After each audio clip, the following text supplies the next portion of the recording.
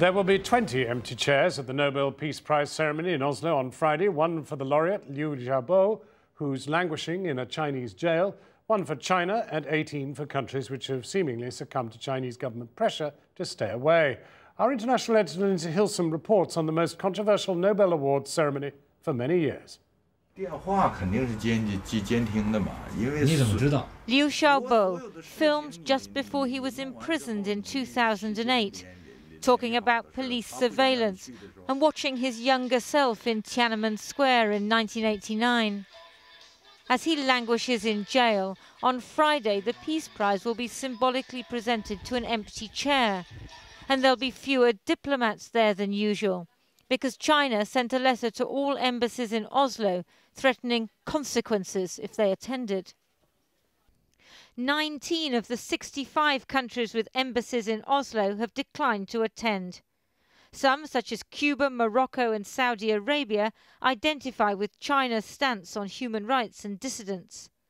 Others, including Russia, Venezuela and Sudan, generally take a pro-China, anti-Western position, while a growing number of countries fear jeopardizing Chinese investment and trade deals.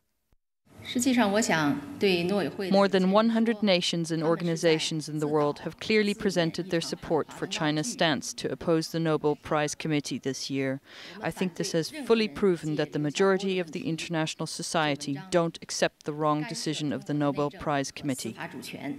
Zhang Jinyan is another dissident whose husband, like Liu Xiaobo, is in prison for his writing. I know that many countries now consider economic interests and trade as their priorities during their everyday international dealings. However, the principle of applying universal human rights and the desire of many Chinese people requires everyone to make human rights a priority.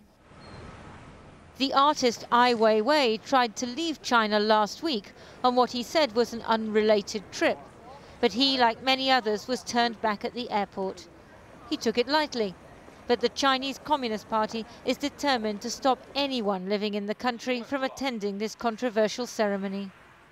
The most successful prizes have indeed been the most controversial prizes.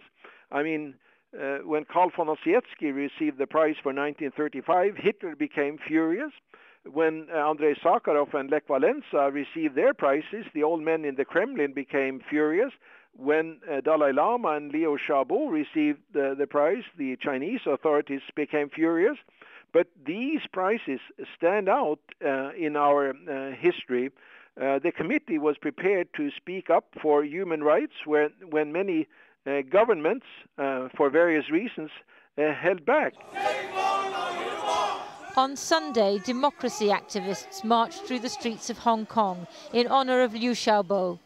Anyone who did that in mainland China would be arrested.